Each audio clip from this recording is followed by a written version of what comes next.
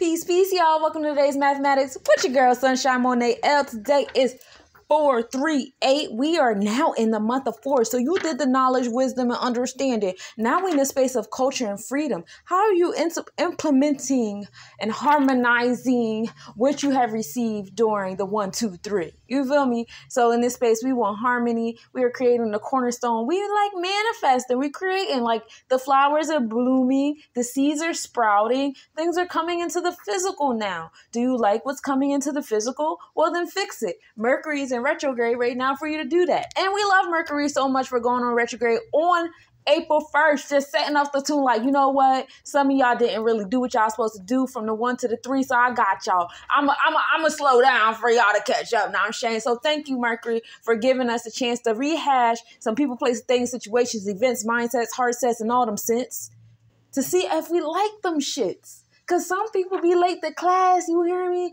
Now this time be on time because you got to the 24th to get it right, okay? So on this day at 3, you already know we in a space of expression. So this is still going back a little bit, especially on a hump day. Today, Wednesday. We on the 3rd on a Wednesday. Mercury at retrograde. You heard me? So, allow this day to really, pay attention to how you've been expressing your knowledge and wisdom, how you are communicating your knowledge and wisdom. Today is a day of communication, invocation. The throat chakra is popping. Happy day of Alegua as far as the Wednesday goes. In addition to that energy, we are in the month of 4. Like I said, this is the month of culture and freedom. How are you implementing the 1 to the 3? What kind of cornerstone are you making? When we add that expression to the 4, we come into a 7. Our third eye is on the forefront. Yamoja is here. We are concentrating on nurturing our home and family, our internal self, our feminine energy, our intuition, the moon, which is in Capricorn on the tropical. So our thought sets is on, solidifying things, achievements and stuff like that. And then it's also in Capricorn in the Vedic scale while we in the Sagittarius constellation. That's how we start the day. All this is happening all up in the 11th house, which is your community. A lot of y'all like to do shit in isolation and it don't make sense. What is the hydrogen without the oxygen? What is the oxygen without the hydrogen? Do you not know that the H2O is the strongest bond and you mostly water? So the fuck you look like you're standing there by yourself? You're stronger with other beings. You feel me? A community is so much stronger than a one person. The goal is to traumatize you out of community. That's the goal. And if you're falling for it, you're failing. You hear me? Did you hear me? If you're falling for it, you're failing. Isolation is not the key here. Community is, especially on this day at 3. Play your cards right. You wasn't born alone. There was a whole bunch of people who came on the planet the same time of day as you. So stop telling yourself that. You wasn't in the womb alone either. It was a whole bunch of eggs up in there. It was a whole bunch of cells up in there. Some of them was trying to eat you. Some of them was trying to help you build. You is never alone. So cut the shit, okay? Cut all that social media shit y'all done got addicted to that traumatized y'all into isolation because that's going to be your detriment.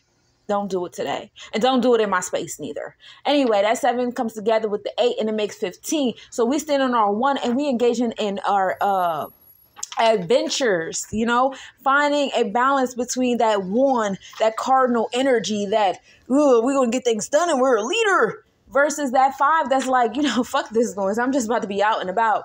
I know a lot of you guys have been falling into that realm of just being fuck it. We about to be out and about.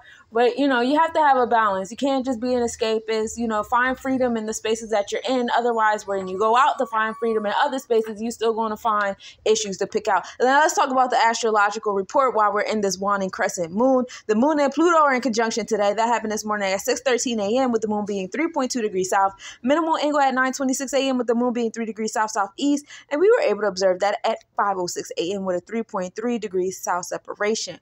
Venus and Neptune are in conjunction today. So we got the heart chakra and the sacral chakra popping. Let the Mayat scales measure that heart today, y'all. That conjunction occurred this morning at 6:46 a.m., meaning Venus being 0.3 degrees south of Neptune, minimal angle at 9:03 a.m. with Venus being 0.3 degrees south-southeast. And no, this is not visible.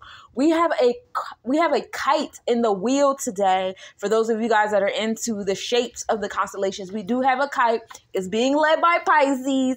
And guess who else is being touched by it? It's Capricorn, Virgo on the other side of Pisces. So Virgo, Pisces, y'all know is the ops. And then you have Taurus being the ops of Capricorn. So earth signs y'all is getting the downloads today. If you know an earth sign that is a reader or whatever, what have you, that's who you need to speak to today, because the downloads is popping in the earth sign realm according to the kite. You heard me. Also, earth signs, pay attention to your spiritual space today. You guys are going to meet some people that's in alignment with your akashic records, your past life. Some karmic energy is coming to y'all today.